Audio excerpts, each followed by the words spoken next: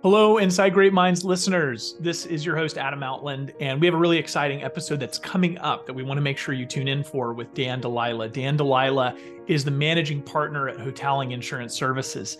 He's had a great career professionally, and he's only in his 30s, so a great to learn from the insurance side, but he's also building an office. So if you're a leader or a manager of a team, there's some really good nuggets to pick up on from his trials and tribulations growing into his role. He's also a prior athlete, having played the role of quarterback in college and gone through his failures and successes as an athlete. And I think there's a lot a lot of reference to take from his time in athletics and how he's applied that to the professional world as well. So come with me and join us in the interview that we have coming up on Apple Podcasts, Spotify, the 18 million places you can listen to us, as well as YouTube. Thanks, and look forward to seeing you there.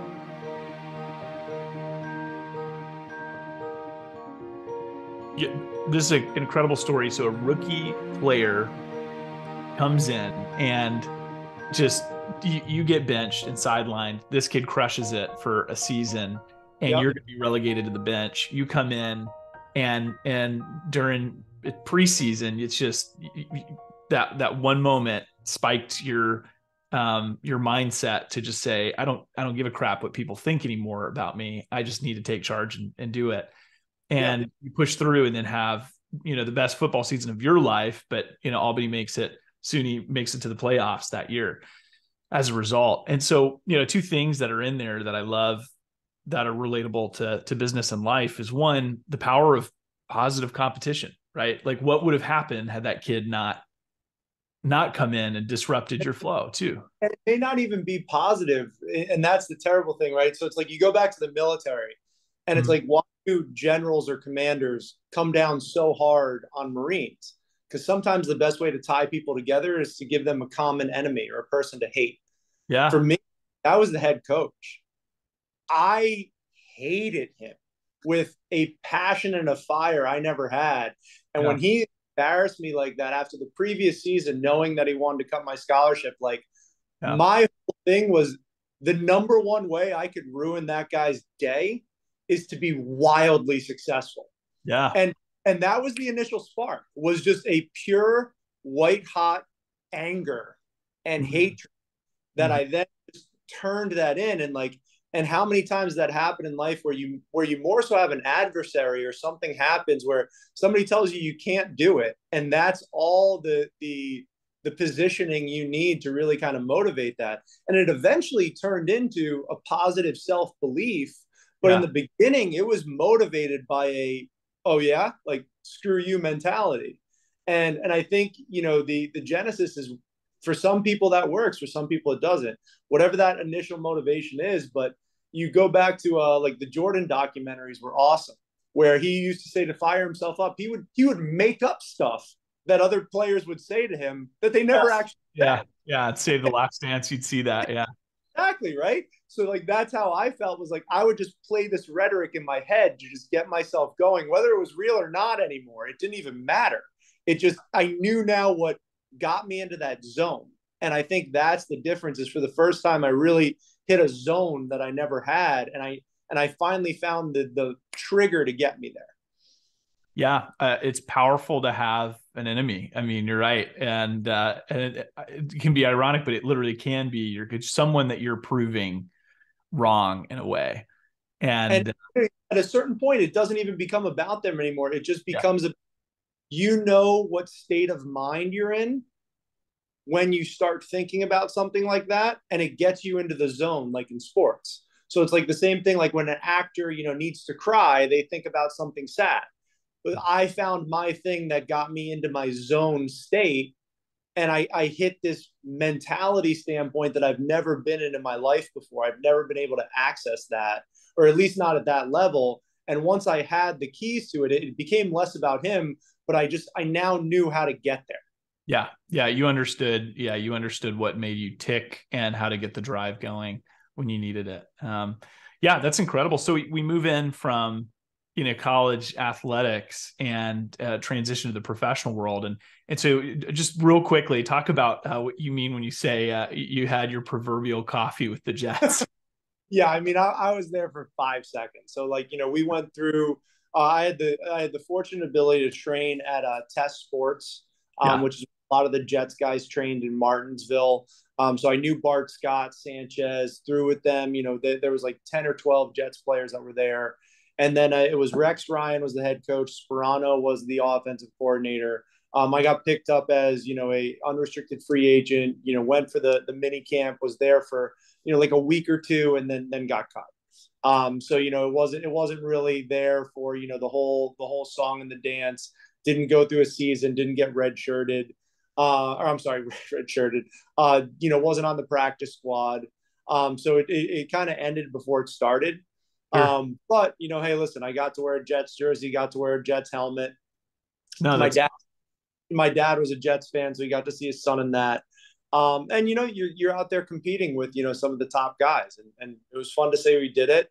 But going into its senior year, like I went home after college football was over, and it wasn't until I got a random phone call just in end of December after Christmas from a scout from the Arizona Cardinals, and he's like, who's your agent? I'm like, what? And he's like, where are you training? I'm like, training for what? And he's like, you're gonna give it a shot, right? To like for the NFL, like after that season. I'm like, uh, maybe. I was I in my head I was done. yeah. Football was over, and then I had to go figure that whole thing out. So I was just happy to be there, like wearing a Jets jersey at that point. And it was a cool trip. That's awesome. So in your head though, like, obviously some people go into it and they're like, oh, yep, NFL's got to be the career, don't have any options. For you, is almost the opposite in a way, right? Where football was definitely a huge component for you after you started to play and went to college for it. But in your head, you also had a vision for life after college that wasn't athletic. Yeah, I loved football. I loved playing it. Mhm. After college was over, I kind of, it had the mental standpoint of I was going to hang it up. That stint with like trying for the NFL was awesome, and I was all in when I was all in, and then I was all out when it was over. Like I didn't want to be that guy that was 27 chasing the dream while working at CVS.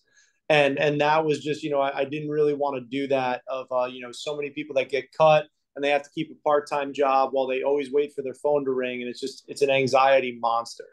So my thing for me was, coming out of it, I either wanted to be a football coach or I had no idea. Those are my only two options. And the only reason why I didn't become a coach was because my now wife, Gina, we were dating at the time. I knew it was serious. And I knew that if I became a coach, she either wasn't going to stay with me or it was going to be brutal because the coaching world, especially now, it's Brutal. one year wonders, Yeah. especially when you're young. You just, oh, you have a job, you have an upgraded job for me in Montana. Great. I'll be there tomorrow. So you're constantly flying and moving around the country. And I knew that I didn't want to do that to her. And I just worried about what it did with our relationship. And to use a football term, with her, I outkicked my coverage. So I was not letting her go. And so I was like, okay, well, let's go find a job. Yeah. Yeah. Yeah. So, and you're right. I mean, especially if you're playing, down here in Texas, what is it, 4A, 5A football? I mean, it's like I feel like 100-hour a week gig, right? You're traveling on weekends, evenings, days. So totally get that. What was it in particular that attached you to the, insurance space? And I'll preface this with, it's actually quite common for high performance athletes to get into some form of consultative sales Yep. because in that arena there's that same ability to compete, to earn on performance, like there's a lot of synergy in athletics and the world of business sales. So I get that, but I'm wondering for you specifically, what kind of drew you in? Uh, Honestly, nothing. I had a guy. It was a total random series of events. My mom worked at a golf course. I was always interested in the investment banking, like finance world. So I was thinking about like the whole Wall Street thing, but I didn't go to Princeton or Harvard or any of these schools, so I didn't really know where to start. And my mom had a guy at a golf course who was in insurance Mhm. and financial advisory, and I remember seeing the car that he drove up in. And then I remember hearing how he took words and tried to tie them into sentences. and just sounded like a complete moron. And I'm like, well, if you can drive that car and you do what you do, it's like, if I do what you do, I feel like I could do much better than that. And that was just like, to me, I was like, okay, if these are the people that could succeed in this industry, why don't I go try out this industry and see what happens? Mm. And that was how I got into it. Just literally just a handshake at a golf course and just kind of sizing somebody up and being like, people give you money and then you put it in the stock market. And really? You? Like, oh man, wow. Okay, got it. And that was how I started. So there was no motivation behind it. It was just literally a series of events and having a ability to say, okay, yeah, let's jump and see what happens. Well, you're obviously a very, charismatic, likable guy. But coming back to what you said at your time at SUNY Albany, like, you had this deal where, man, I really care what people think. Generally that component when you're, facing rejection, which is just obviously a big part of the game. When you get into the sales, consulting space, insurance, financial planning. But and then you had that senior year that obviously contributed to like being able to set that aside and pursue a performance. But talk about that a little bit. Like what were some of the early challenges getting started in the industry? Well, I mean, I think, when you think about it, to your point, it's not even rejection. I just think as a whole, it's dealing with adversity, right? Mm-hmm. So to use the example of football, and I hire most of my team as ex-athletes, and I agree with you that I think it goes beyond just sales. I think it just goes to when you have people that have sports, there's some intangibles where they're used to losing, Yes. right? That's your equation with rejection. You go back to football, right? It's like it's easy to show up for a 6 a.m. workout and then practice in the afternoon when you're 10-0. How is it when you're 2-8 and it's 15 degrees outside and you're not playing? Right. That's different. That takes a different mental mindset to keep that discipline, to keep that edge. The other thing that people don't realize about sports and athletics is the discipline, is the regimen. Hmm. So in college, it was Monday, wake up, film review, workout, class, lunch, practice, class, every day, scheduled, regimented. Mm-hmm. Mm-hmm. And what you start to realize is, and one thing that I love, and what I believe Jocko Willink said this in his book, discipline equals freedom. Mm-hmm. And when you're disciplined and you have a regiment, that then allows you to free up other places because you meet people that they run around crazy all the time. And in that case, you're really having a lot of things control you. And there's so many variables in the world. Control the things that you can control because there'll be plenty of variability out there. But if you let the chaos come to you, you will forever be steered by it. For me, I'm a big believer in create your own chaos. Yeah. And that's how I look at it is like, I want to say, okay, I'm going to be disciplined in this stuff because then when that chaos comes and knocks on my door, I'm prepared to give it right back. Mm-hmm. And that's how I've really kind of viewed things. And I think football really taught me that of having a process, having a procedure, having efficiencies, because, Monday through Friday for a lot of people, like it's very redundant, right? For most people. So how do you continue to enhance yourself? Well, you already know that you're going to have redundancies. You already know you're going to have things that are happening consistently. Well, how do you continue to make that more efficient? And the only way to do that is to be disciplined, to have a regimen, and follow a process and procedure that you're always working to improve on. And I think you look at the same thing in practice. Like football 50 years ago is very different than it is today. Even just the practice style, the format, the plays, they're always looking for that edge. How do you get that little incremental edge? How do we run more plays in practice? How do we get in and out? How do we get out of cuts at a millisecond quicker? Same thing applies to business. And you could really marry those two things, but the fundamental pieces, the foundational pieces never change. Yeah, so true. So talk to me a little bit. What were some of the early challenges in building this business that you ran into? I mean, reflective of the football years, what were some of those early stumbling blocks or walls that you ran into on the beginning? Because I think inside great minds we meet all these people who have had pretty spectacular careers. But you know, very few of them ever got there easily. There's always some roadblocks that they had to get through. If they did, it wouldn't be a good story. Nobody wants to hear the story about you were born on third base and you scored a home run. That's right. You know, so that's where, you know, to your point, the challenging part is, you know, these fundamental pieces, but then how do you apply it? Yeah. Where do you even go? Right. Especially if you don't have a key mentor, are you following the example from somebody bad? So when I was at MetLife, it was like, study this book and then cold call 300 people a day and go sling some rock. And it's like, you know, go pitch this product. And I was at MetLife for 9 months. And then, you know, you're learning from people that you're looking at them and going, like, if I saw you on the street, like, I would never want to talk to you. Like, you look sleazy, or like, there's no way. Or you see their production numbers, because, you know, at those big institutions, they have all the sales numbers out there. And it's like, you're teaching me, but you're earning minimum wage. Right. You've been here 7 years. Like, why am I listening to you? That's like having like a 300-pound nutritionist.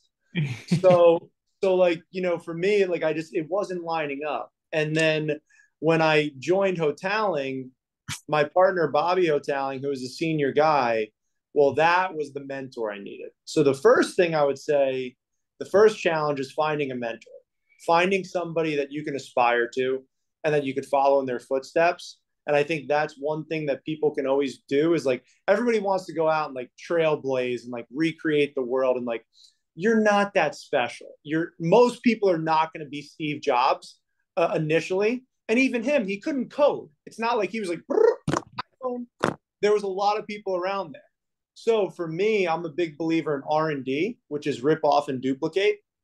So go find somebody that's doing what you're doing or where you want to be, and then try and emulate them. Spend those first couple of years following in their footsteps and doing what they do, not trying to go figure it out yourself. Because that, for me, was the biggest challenge, was trying to figure out this whole unknown course just to say I did it myself, versus just finding somebody that's done it and say, okay, what are steps 1, 2, 3, 4, 5, 6 again? You're successful. I'm just going to do what you do, or at least start. We didn't talk too much about this, but it sounds like that was also a lesson learned on the football field a little bit. You mentioned that your quarterback coach was the one who advocated for you, right? Did you kind of feel like that was maybe the equivalent of Bobby a little bit in your college years? Yeah. Have somebody whose opinion you respect.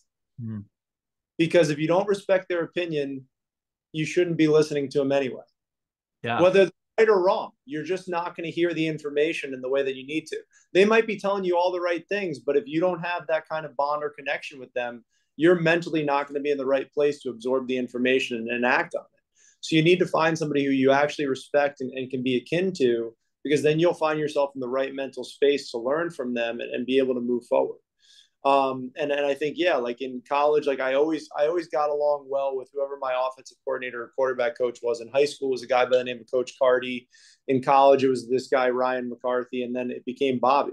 So I always kind of looked at who that mentor is. And if I look at like Ryan McCarthy, he was the most regimented guy I've ever met, still to this day. I mean, every 10 minutes of his life was scheduled, but it allowed him to get so much done during the day. And then I took the 60, 70% of that I liked, and then I made the other 30% my own. I did the same thing with Bobby. When I first started, you know, you don't know where to go a lot of times when you're first starting. And we're like conditioned, like as kids, like especially my generation, like you're so special, the whole world's gonna come to you, everything is gonna be amazing, sweetie. And then you get there and you're like, is this the moment that I'm supposed to know what the hell I'm doing, or is that still coming? Because I haven't figured it out yet. And people just stand there and they don't do anything. Well, go find somebody that you could emulate what they're doing, check your hubris a little bit, and go learn from them. And once you kind of get those steps going, you figure it out. And do you ever remember a movie, Finding Forrester? Oh yeah. Yeah. So in that, and this is a crazy, I don't know why this just drilled in my head, but the kid, Robert Brown, who's actually a client of ours, he was he was this writer, right, that played basketball. And he used to have, and Sean Connery was this like recluse writer. And he used to say, you're a talented writer, but he never knew where to start.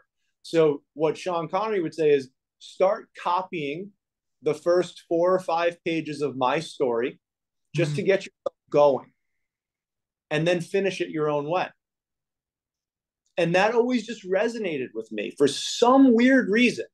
I always thought of like, okay, I'm going to start my story by using somebody else's story and copy that. And once I start getting into a flow, then I'm going to go do my own thing. And that was how I really did things with Bobby. Was I saw how he approached it, and I was like, I like that, I like that, I like that. That's not going to work for me. And that's how I started down that path. Love that. I think that we'll call it the finding Forrester principle, right? You piggyback on the kind of the story someone else has written who's had success, and then grow it based on how you emulate them. I love it. Yeah. If you're just trying to figure it out yourself, especially if it's an industry that's been around for a long time, like, why? Yeah. Like, yeah, trying to go invent something, yeah, you kind of got to figure it out yourself. But if it's something that's been around and there's people that are successful that you can go, spend some time with, go do it. Go do it. It's okay to not know everything, especially when you're new. Yeah. So I'm going to fast forward here towards kind of the recent days. So building your career in New York City, and then you're asked after doing some flights back and forth from New York City to Houston, where you've been building some advisor relationships, some kind of building your base of clients and relationships down here and in Beaumont, right? Yep. I know. Yeah. New York City to Beaumont, very normal. Yeah, Beaumont and Houston. And then eventually you're asked to just kind of plant roots in Houston to really build. Was that like Bobby that asked you, or you self-nominated that? This was yeah, this was my idea. I came home one day and things were sizzling in New York, and we were getting some good traction in Houston. But I was a New York guy. Like, I wanted the penthouse in New York City overlooking Central Park, sipping a martini and just toasting, conquering the world type stuff. And I just came home one day, and my wife looked at me and was like, she's like, what's wrong? Like, you feel like you've been in outer space for the last like 2 months or 2 weeks. And I'm like, I don't even want to say it out loud. I was like, because you're going to hate me. I was like, and she, just pried me. And I go, I think we should move to Houston and open up a business there. And she's like, are you kidding me? She's like, you've always wanted to do this here. Like, we're building, like, you just got named partner. Like, what are you doing? And I'm like, I don't know. Like, just my gut is just yanking me there. And I don't know why. And I've always, I am a total gut guy, total gut. I do not listen to my head. I've made most of my decisions in life by flipping a coin, not to care if it's heads or tails, but just to know what my reaction is. So if I say, heads is yes, tails is no, and I flip it, and I see heads, and my first thought is, I want to flip it again. Yeah. My gut knows that I really wanted to say no. Yeah. And that's how I've made my entire life decisions. Most of my big life decisions. And that just kind of yanked me. And I laid that whole thing on her. She took about like 2-3 seconds, caught her breath, and she goes, do you think you could really build it there? And do you think this is the best choice for our family? And I go, yeah. And she goes, all right, let's move. Just like that. Wow. And I called a meeting on a Saturday with my partner, Bobby, and told him what I wanted to do. And he was like, I think he was a little nervous that I was just going to go start something by myself. But I told him, I was like, no, listen, like, I'm going to go build a whole nother thing in another city, which we had never done before as a firm. Like, we were always a New York firm. And I was like, I want to be the partner on this with you. And I want to do it together, but like, I'm going to go do this. And it wasn't like really a request. It was more of like, here's what we're going to do. Yeah. So jumping in as quarterback again and taking ownership. Yeah. And it was very terrifying, but it was the right move. Well, yeah, obviously you built a really great practice here, but yeah, it is terrifying, right? Because while you have a little bit of a support network from New York and it's not your first rodeo doing the job itself, there's a whole new part of the job that you were exposed to, which is, I'm assuming here, and actually you can correct me if I'm wrong, because maybe you were doing this in New York, but where you're transitioning a little bit, where you're still on the production side. I mean, you're still front facing with clients, growing and being in the trenches, but now you're also to grow an office means you've got to step even more into the leadership role, Yep. recruit, train, onboard, develop an organization, right? Yeah, you know, Had you done that I'm not before? doing that in New York. I was just I was the young hot shot producer. Yeah. That some days my head fit through the door, some days it didn't.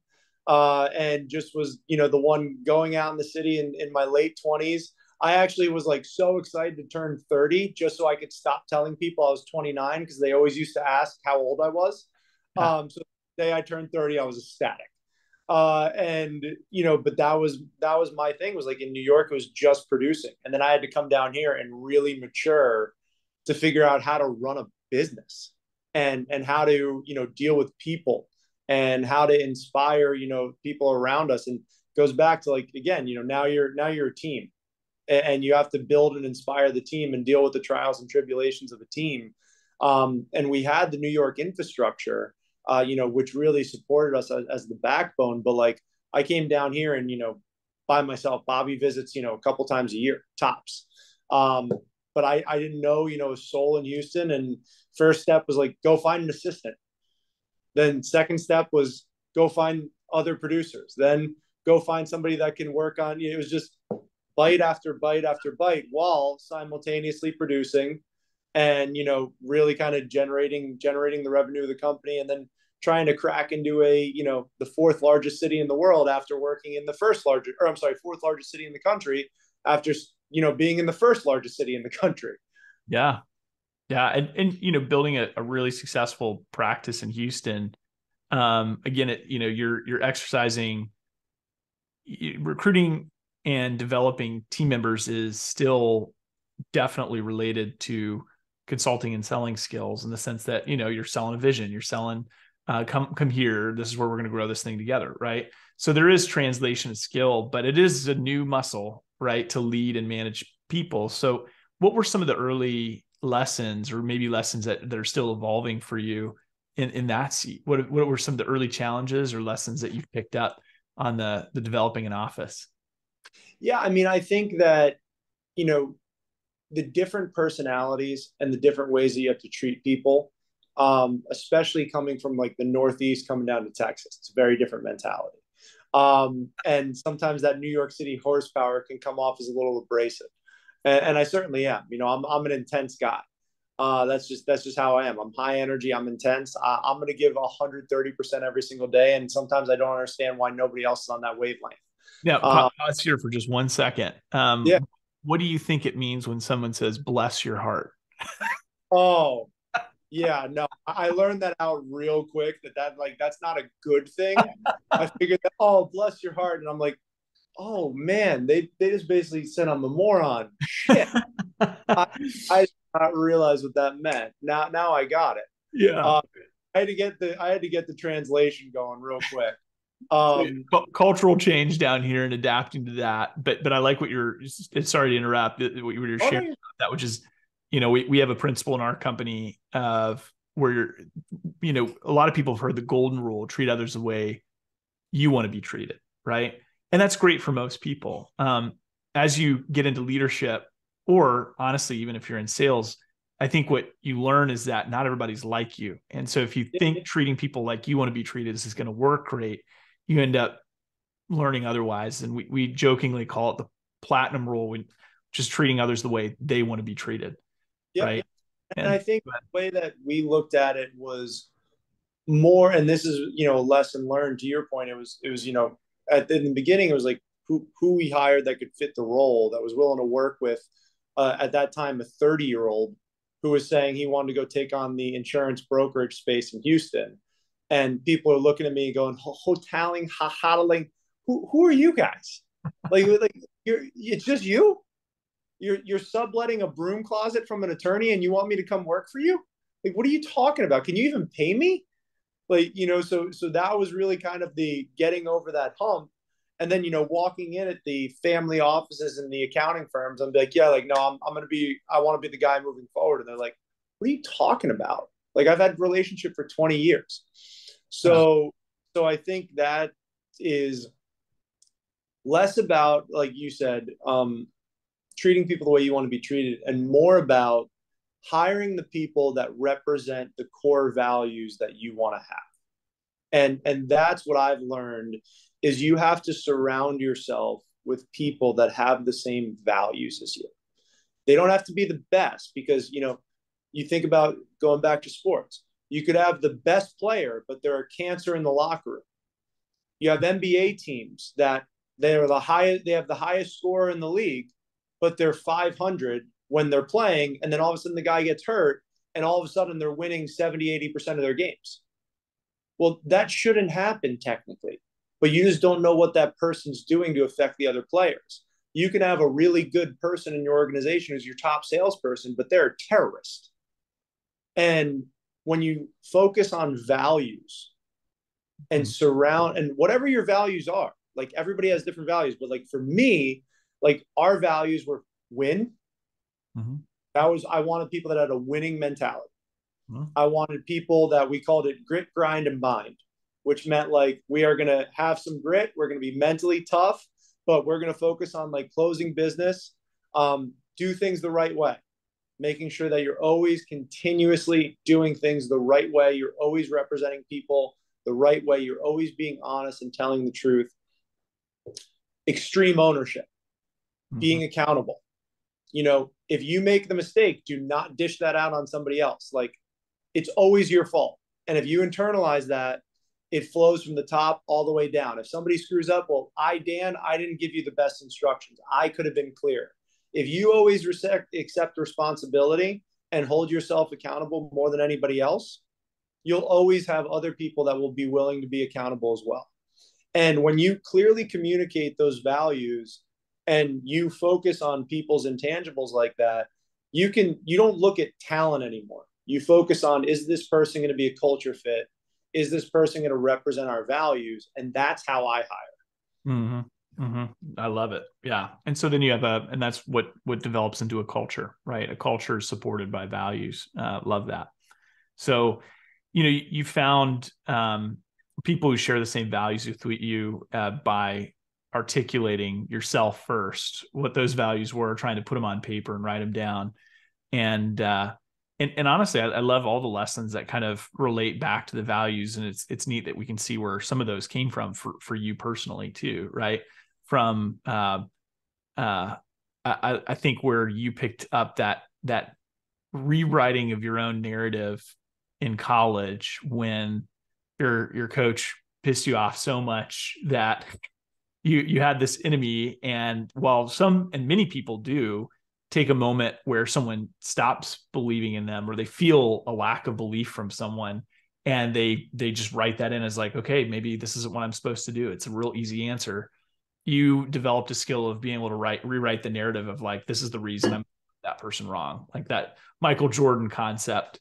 And it became, and I think too, as I got older, it became even more elevated in the sense of like, you're not proving them wrong anymore. That might be the initial spark, but what you're really doing is you're proving yourself right. Yeah. Yeah. You're proving yourself right, but you're using them to give you that first step. But eventually you disappear because they no longer matter anymore. And the only one that matters is you. And all you're doing is vindicating your own belief. 100%. So that matures. And then, and then, not letting how you care about how people perceive you get in the way of your focus on a goal. Right. So those kind of contributing to that win attitude. And then I really like the mentorship piece too. I mean, finding people to emulate as a key, and that finding Forrester principle that we'll coin on this podcast as a cool concept about how to do that, using someone else's story. So this has been great. I guess in quick summary, kind of a lightning round of a few questions that I have for you. Book, like recent book that you've read, or if you're more of like a listen guy that you've listened to that has been helpful for you in business. I think Tim Grover's Relentless is one of my favorite. He was the trainer for Michael Jordan. I think he does a great job. He also has a book called Winning. I like audiobooks. I like to read like paper. I like to actually read books for like pleasure, like a epic fantasy or like something like that. But if I'm trying to learn, I like to listen because I'll do like cardio or I'm psychotic, work out at the gym, just like listening to an audiobook. My wife thinks I'm crazy. But you get to spend a lot of time listening to people, and it goes back to the mentorship, right? Like it always fascinated me that you'd have some of the most successful people in the world that spend months writing down all their life lessons, and then nobody takes 3 hours of their time to hear it. Like, what? So I think he's really good. And then this is another one. It's called The Subtle Art of Not Giving a Fuck. Oh yeah. Phenomenal book of kind of how you change and shape yourself. And my favorite lesson from there is the pursuit of life should not be avoiding pain. The pursuit of life should be focusing on what you are willing to suffer for and what problems you're willing to have. Because if you try and remove pain and remove problems in your life, you'll never get there. It's always like, oh, if I buy a new car, then I'll be happy. Or if I do this, then I'll be happy. Well, inherently, that means you're not happy right now. But if you focus on these are the problems or these are the challenges I choose to face today, and I'm going to enjoy that, you will get a lot more out of life. And the way he talks about this is he goes, a homeless person has money problems and Warren Buffett has money problems. Warren Buffett just has much better money problems. And that's what you focus on is like, I want to choose to have better problems in my life, not the removal of problems, because that's impossible and it will always lead to me being unhappy. And I think that is something that is very apropos for today's day and age. Yeah, love it. Most utilized app, like from a functional like tool. Twitter. Yeah, Twitter. Okay. Twitter. I mean, it's the Elon Musk thing.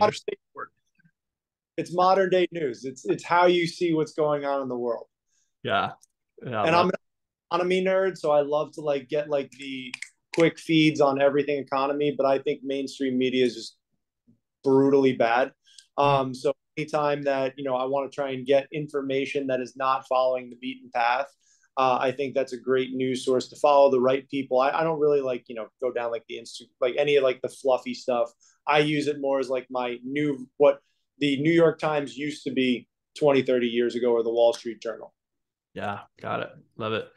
And then, just in summary, anything that we, maybe didn't cover that you want, our listeners to hear, where can they follow you, and hear your wisdom, more frequently? I mean, I'll do some stuff on LinkedIn, or you'll see me out. I don't really post a ton on like social media or anything like that. What about Twitter? Do you post on? Post on Twitter. I just use it to read. Okay. That's my news sources. Not a big fan of throwing stuff up on social anymore. But I think I would just say that for any of the people out there that are entrepreneurs or working and coming up, like it's supposed to be a struggle. Like it would be like we said before, it would be a really boring story if just everything in your life went the right way and it was successful. No one would want to hear about it. And you learn a lot more out of the things that go bad in your life than you do from the things that'll go good. And that's just kind of my thing is, carry your own chip on your shoulder. If you don't have a chip, make one up. Find the thing that really kind of inspires you, and be willing to be a little bit vulnerable. Be willing to, try and bet on yourself. Because in my opinion, like, putting all the chips in the middle and betting on yourself is the best way to get anything out of life. If you really want to have something that's meaningful, but you have to be willing to take some risk, but that's really kind of what it's all about, right? Yeah, I love that. That was a great way to bring it home. Thanks for the time. This has been a great interview. My pleasure, man. I was excited to do this, and thanks for having me on.